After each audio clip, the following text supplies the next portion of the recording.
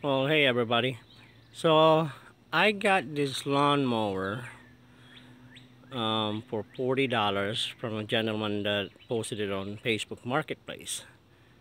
So it's a perfect lawnmower for my project, which is this is going to be converted into a radio controlled lawnmower. However, I thought I was getting a good bargain when I first got it because I don't have to do much modification when it comes to kind of like when you see the front of it. It's got casters on it. So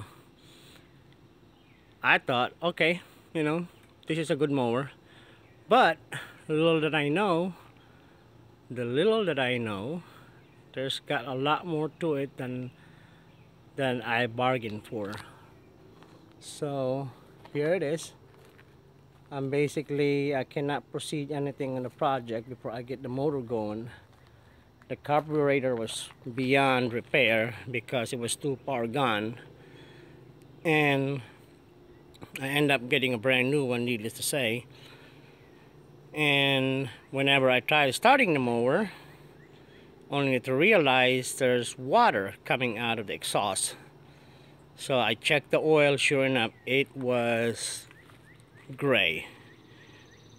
So that's an indication there's a lot of water in it. Anyway, this is the under deck, and this lawnmower, I have never seen a mower like this that has been abused so much. To tell you, let me find the blade. This is the blade that it came with it. I have never seen a blade chewed up that much, that badly. But anyway, as you can see, that is beyond sharpening, and you can't even balance that stuff. So I'm gonna end up getting a new one, and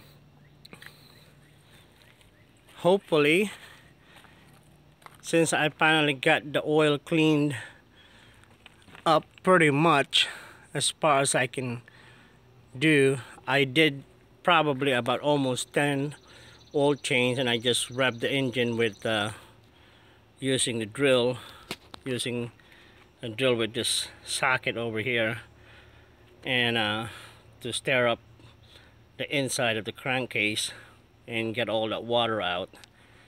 But I think I'm gonna stop right now as far as the oil part, and I'm gonna put a new fresh one in here because right now it's empty. I just drained it, as you can see, and I will put a new oil on it, and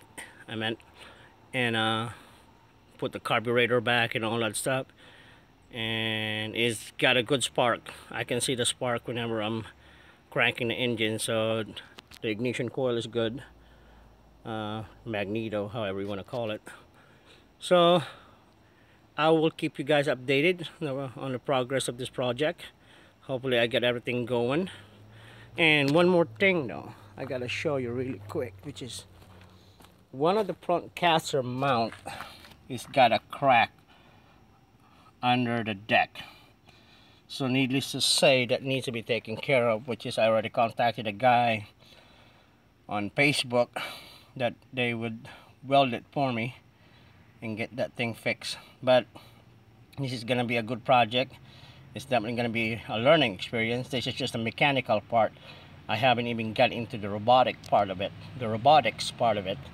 which is I got most of the stuff on it for it already, but I cannot proceed to that part yet up until I get everything going, the engine of course. Anyway, I will see you guys next time. Thank you for tuning in.